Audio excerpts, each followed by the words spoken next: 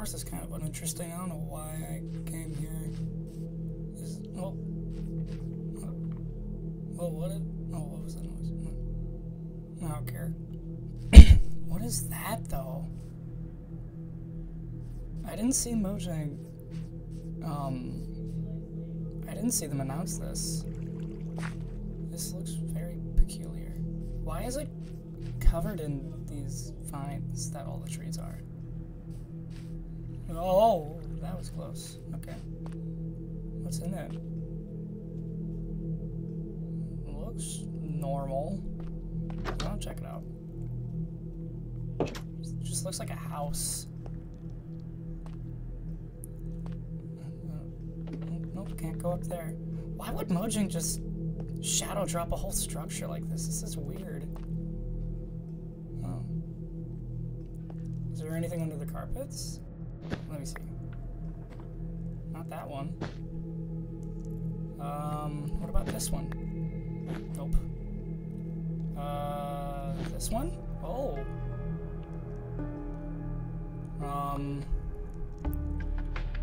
What's going on here? Is there anything under it? Oh, there is.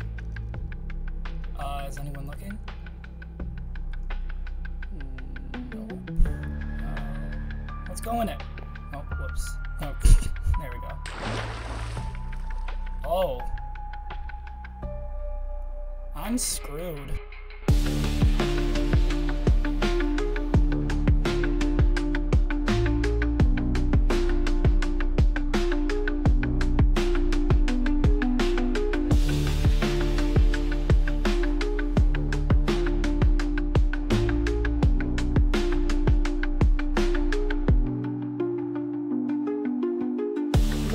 Happy Halloween. I know it's not Halloween yet, but I thought I would make this video as a sort of Halloween special since it is currently October, and I just kind of had this really fun idea of a structure to add to the Pale Gardens, even though the Pale Gardens aren't even finished yet. This behind me is what I like to call the Creaking Crypts. I watched Minecraft Live, and I noticed that the reason they added the Pale Gardens was to add a sense of unfamiliarity, and basically, I just kind of wanted to add that with this structure right here, while still making it feel vanilla. If I do a little bit of an overhead shot here, you can see it's a lot more of a weird shape. It has a roof type that most, if not all, structures in Minecraft don't use, which is this more slanted one, like a barn shape almost, like that. And I even added these little candles on top to almost give it that crypt type of vibe with the new pale oak wood. I thought that it would be kind of a cool addition, and I tried using as much stuff from the Pale Gardens as possible. I used these little vines, the pale oak logs here, but I couldn't really find a color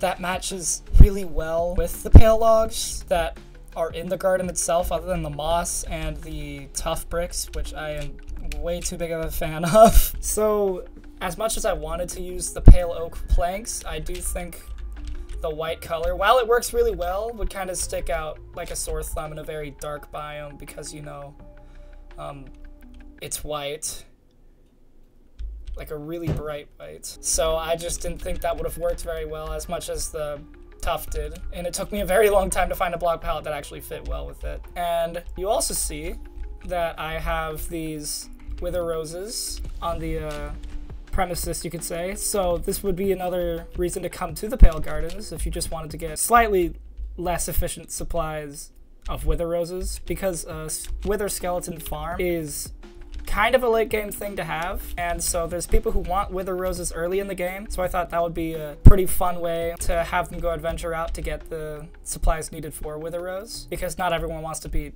the wither immediately. And also, just like as a detail, I noticed that like around all of these trees, there's the little moss and stuff and the moss carpets, and I kind of wanted to put that around the house as well, with a mix of like chorister and mycelium as well, to sort of give a sense that this crypt is like literally killing the ground around it, you could say. Because not only does this feel unfamiliar, but to me at least, this house literally feels dead.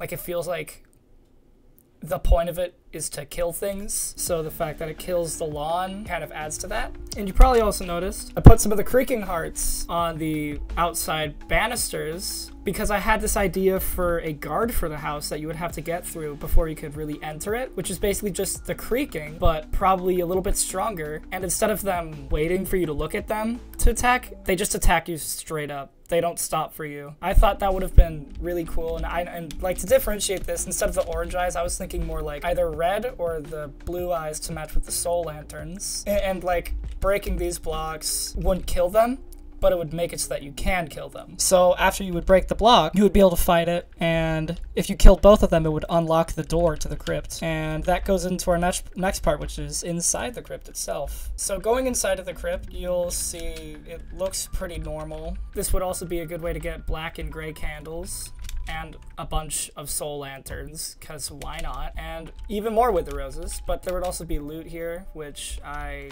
did not put anything in any of the chests, actually. I would assume it would be pretty basic loot. Probably a few of the candles that you see right here, maybe a soul lantern or two. But there could be a very small chance of you getting, let's say, like a breeze charge, or maybe even your own creaking heart, you know? You also probably could tell from the intro, you can't climb these ladders, so you'd have to use the puzzle to place ladders yourself like that and get up here, which would have relatively the same loot, but maybe some other stuff. You guys could, if you want, you guys could easily give me some ideas in the comments, and I could try turning this little creaking crypt thing into its own little data pack if you want. I am not good at making data packs, so I would probably either have to get the help of a friend or spend months making it myself. I think that's a pretty fun idea if you guys wanted me to. No promises I'd actually finish it though, because I'm not as command block savvy as I used to, and even when I wasn't good at making data packs or knew how to. But also there's just a little back door here that you could use if you wanted to negate.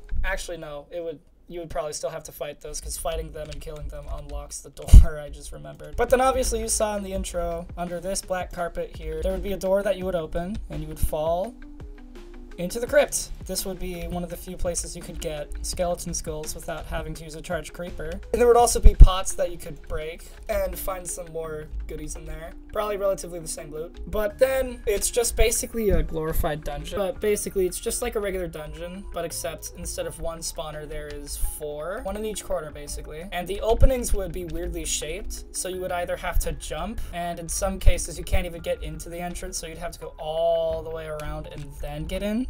And there would only be one way out. And the type of mobs that I used for now would be the bogged right here and the wither skeleton. But I really like the idea of the crypt having its own mob. I would like it to be like almost like lost souls, like lost players who have tried to venture into the dungeon and never got back out. I just really liked the idea of having its own mob, and I even tried making my own mob with MC Stacker, but I could not get the commands to work, probably because this is a snapshot. But yeah, so I couldn't actually make that mob for you and show it. But yeah, relatively short video, but I thought this was a really fun thing. Let me go back into creative real quick. But yeah, I just thought that this was a really fun little thing to do for Halloween, and I just really love this update. The Pale Gardens is probably my favorite biome at the moment. The creaking is easily my favorite mob because of how unique it is and like how it gives that sense of unfamiliarity that Mojang was trying to do, adding something that no one ever expected them to ever add, which is really awesome in my opinion.